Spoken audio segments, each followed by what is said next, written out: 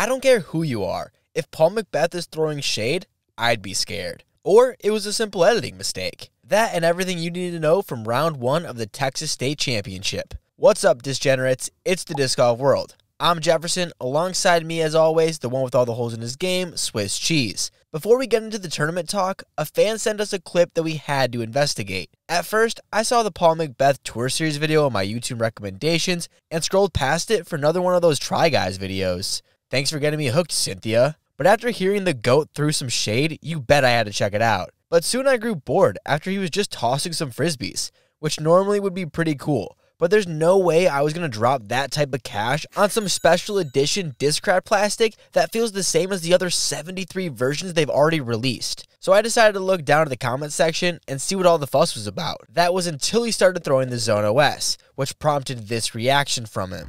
Why is the exact same? Nowhere. Not all that positive as you saw. Many fans are speculating that it's because of the beef between him and Brodie Smith. Although if you remember, Paul has small hands, so it makes sense he wouldn't like it. And can't forget about this gem. The Zone OS officially approved. Have you had any first impressions with it? I'm not a big fan of it, but that's just my personal preference. It is one of those discs where everyone's going to want to own one. How many people really use it? I don't know. Plus, the Zone OS is a top 5 worst disc on the market, and it's not number 5. However, that's not what fans were talking about.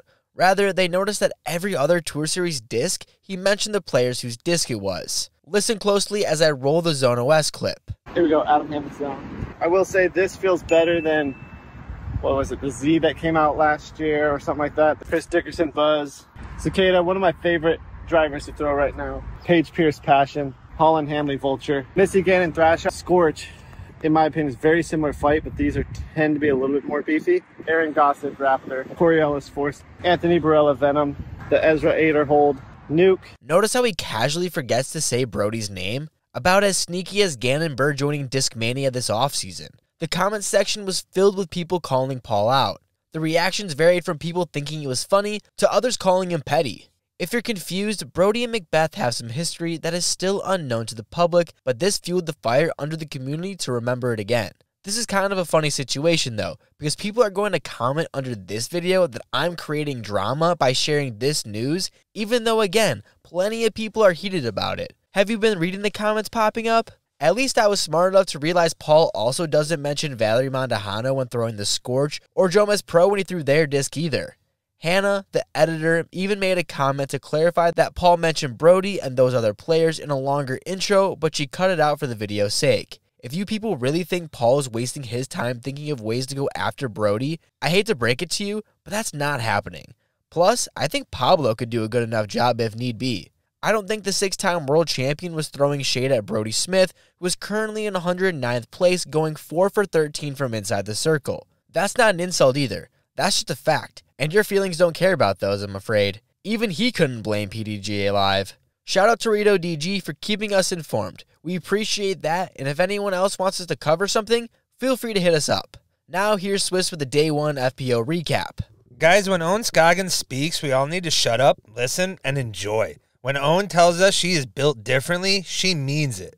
The week started off with a simple Monday early practice round photo that had many talking about concerns with injury maintenance, tour fatigue, and arm preservation. Owen put that all to rest with a bogey-free 11-under course record-setting round on day 1 to lead the entire field. For someone who came into the contest worried about her putt with windy conditions in the forecast, there was little to no concern on the course today, even with some strong winds. When you are parking nearly 40% of the holes, wind becomes a non-factor, though. We have seen Owen lead and take down an event in dominating fashion already this year, and her day 1 performance definitely saw some similar glimpses of her taking over the Open at Austin. The wind gust might be stronger tomorrow than today, but with her experience and game, it will be difficult for any competitor to track her down. And even when she missed 2 putts during the round, they had little effect on her score, as she stacked birdies throughout the 18 holes. Her 3 birdies on the final 3 holes, including a big C2 putt on 18, was needed to take a single-stroke lead on Norway's Anniken Christensen Steen, who was able to put together her highest-rated round on the season and earned her first lead card in the States. Her bogey after going OB on hole 9 was the difference between her and Owen, yet Anniken's putt looked strong on day 1, only missing a single putt from C2 on the round.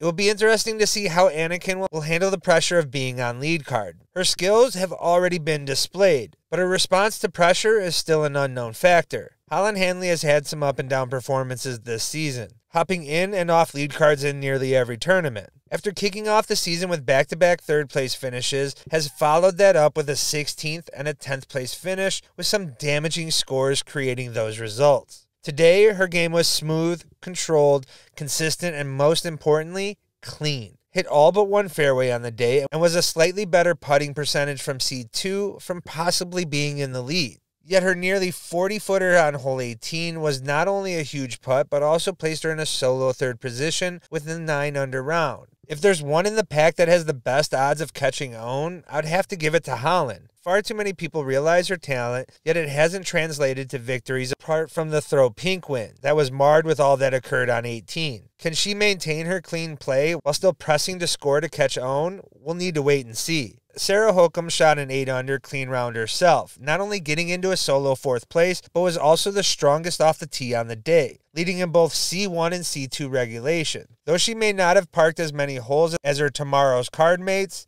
she found herself in C2 or better for all 18 holes, which allowed her to remain clean even though she 2-putted from C1X to bookend her round on holes 1 and 18. Her putt will need to improve if she wants to push for the win, however. The round saw the lowest amount of bogeys since Portland last year, so there was plenty of scoring to be had. Almost like your guy talked about this exact scenario in Friday's Twig. As much as it's good to see some scoring in the FPO, there still is separations from Owen's dominating round. The only other player who can make a push at this point is Kat Murch. She'll need to limit her errors to have a chance to move up the ranks from her 5th place she currently finds herself. McBeth at 69.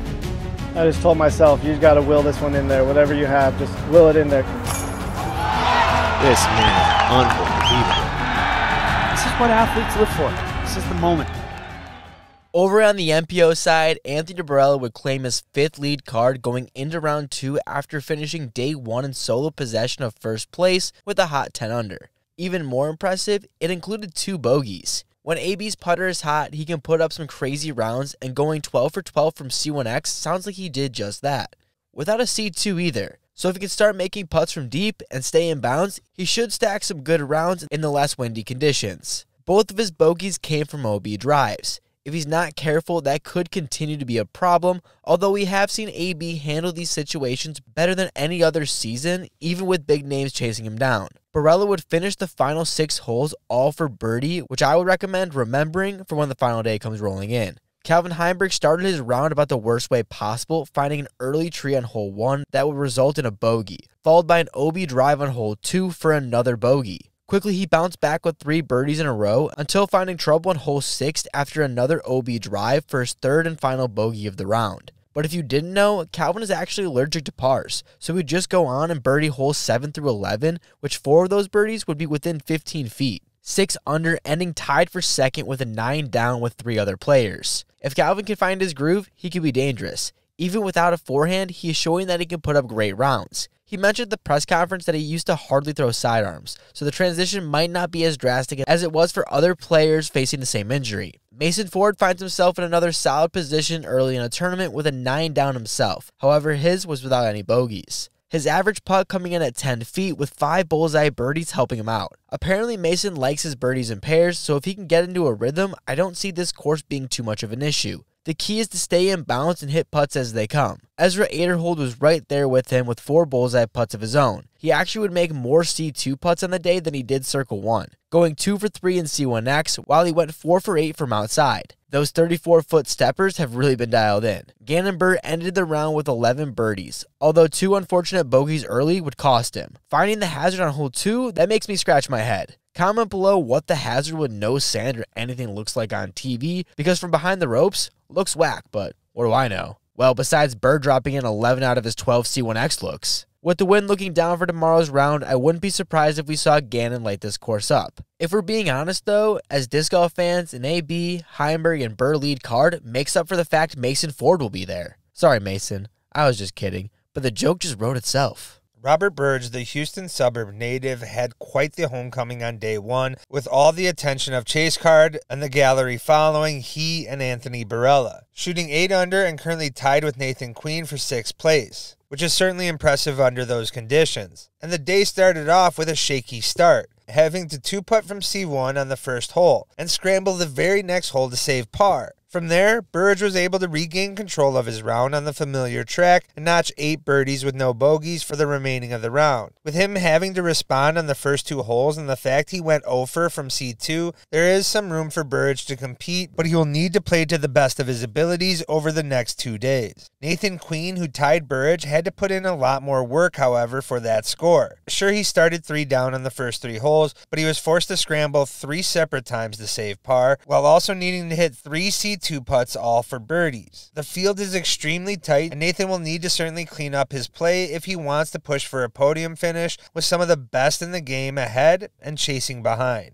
7 under must have been the sweet spot, as 5 players are sitting tied for 8th place, rounding out the current top 10. Jake Hubenheimer showing Lone Star why he should have been the one representing the brand rather than 38th place Nico DeCastro or 42nd Carter Aarons. Maybe they'll consider, but the 4 OB strokes might still be holding him back, as he would be 100% from C1X, going 11 for 11 and even hitting 2 of his 3 putts from Circle 2. Fellow teammate AJ Carey wanting some of that love as well, as he would be 8 down going into hole 16, where he'd find his first bogey of the round. Followed up with a birdie, but an unfortunate OB drive on 18 would result in another bogey. Chris Clemens found success in the putting green, pushing him up the leaderboard, going 9 for 11 inside C1X, and found a few other birdies from deep. Randon Lauda capitalized on his looks in the circle, missing only 1 of his 10 C1X putts. If that can translate next round and he can connect from C2, he'll be finer than his looks on an episode of Donnie's Drip. Gavin Rathbun showing everyone a sponsor is overrated with a bogey-free 7 down, hitting every C1X putt, going 8 for 8, but pairing that with 4 putts from outside the circle to round out the top 8 heading into day 2. Now for some round 1 quick hitters. No, it's not a mistake. Cupcake must have hit the snooze button one too many times, as he ended his round at 24 over, as he missed the first 6 holes, resulting in par plus 4. Evan Smith would have a rocky round, but would snag the eagle on hole 17 with a 230-foot throw-in for 2 on the 717-foot par 4. Lucky Lorenzen finishes her round the best possible way, skipping it in the bucket for a 1. Looks like Owen called it at the press conference, which you should check out if you haven't already. No, not the hour-and-a-half long nonsense.